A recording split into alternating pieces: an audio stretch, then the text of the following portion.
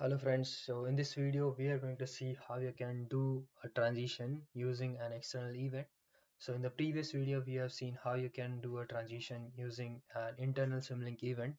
So since this tutorial is based on an external event, so I will just delete this. I will just delete this and also this one, and I'm going to show you how the chart looks like before adding any event. So it looks like a square and nothing else.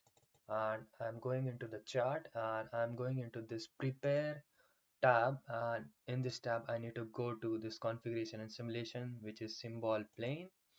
And when I add this event, that is create event, and I can name this event as whatever I like.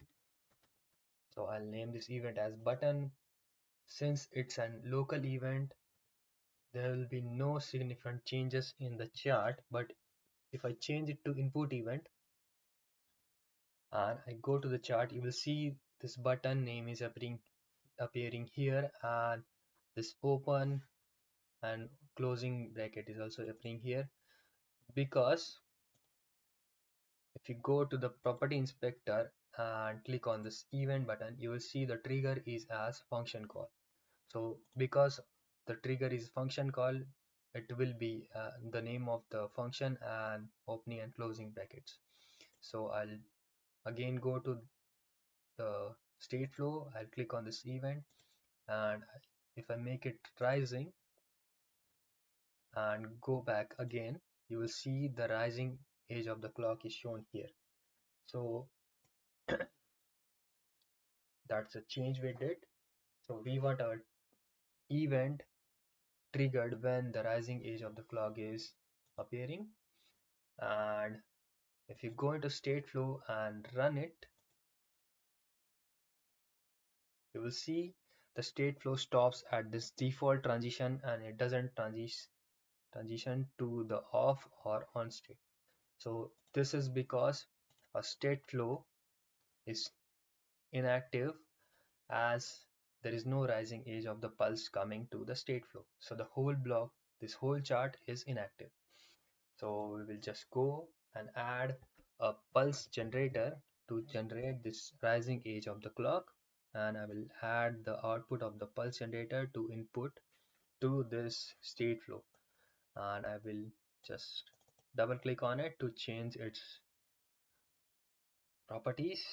The period of 1 second, amplitude of 1 second, the pulse width of 50%, and I'm going to keep these two as it is. And if I say OK and run it again, you will see it transitions from off to on and vice versa continuously on each second. Since we are running our simulation at 1 second time, it will be as on and off. But we want this as an event, not as unconditional transitions. So we'll just click on this question mark. Sometimes it's very troublesome to click on this, and we'll click on this button and enter. And for this also, we'll click on this event and then button. And if you run it, you will see there is no change, as the input event to activate this chart and the event for transition is same. So whenever the input event is happening, the transition is happening. So you will not see any changes. But let's say if you add one more pulse generator, so I am just copying this pulse generator using right click of the mouse, and I'm adding one more mux here.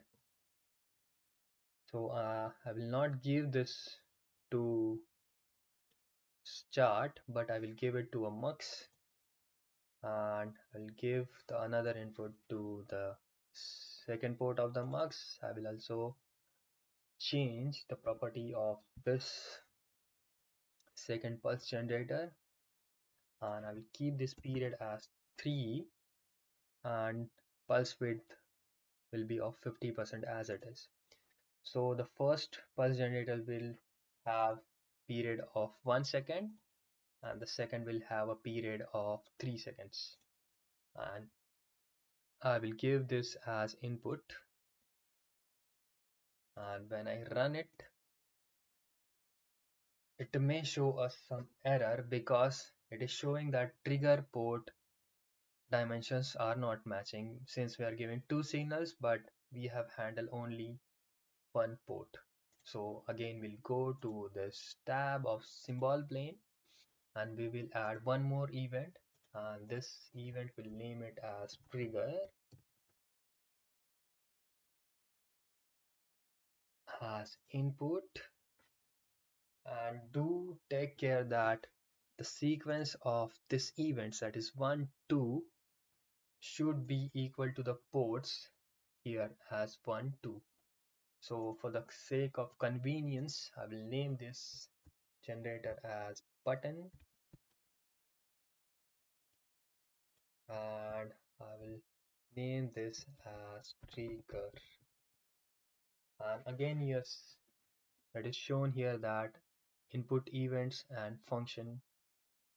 So now it is been treated as function call, which we don't want, and it will also show us an error that some of the events are function calls and some of are like case trigger, which is not allowed. So we need to go and change the function call to trigger. So we'll go to property inspector, click on this button, and you will see it is rising. But if you click on this trigger, you will see it is as function call. So we will change it to rising. And as soon as you change it to rising, you will see that this kind of symbol, which is rising edge of the clock, is appearing here. And now if you go, just close this window and run it, still you will see the same result as we are handling the event transitions, the transition with events, which is same button event. But I will pause it and I will handle this transition whenever this trigger event is happening, and this too when the trigger event is happening. So when you change it, you will see that now the pace of transition has been changed significantly. You can also change this to button, so this transition happens faster and this transition happens slower as the period of this pulse generator button is less and the pulse generator period of trigger is more. So when you go here and run it, you will see this off to on transition happens faster and it takes more time to go into off again. You can also do some experiments changing the event types here and changing the input time types here, and that's all about this video. Thank you for watching.